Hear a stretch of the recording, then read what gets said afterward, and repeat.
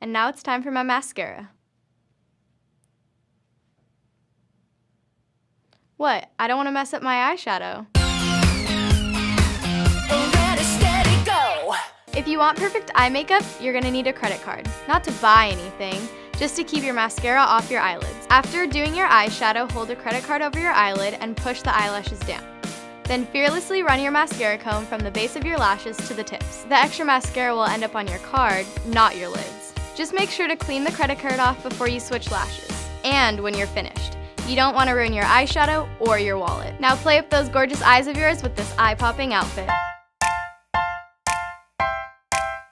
This is my outfit of the day. My sweater is from Topshop and I love the texture. This pleated floral skirt is from Topshop and I just think it is so fun.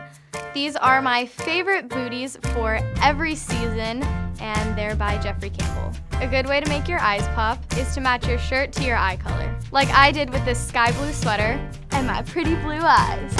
At the end of the day, makeup is only an accent to your brilliant natural beauty. So have fun with it. There's no rubric you have to follow. Emma Stone agrees. She says, I think women should wear whatever makeup they want for themselves.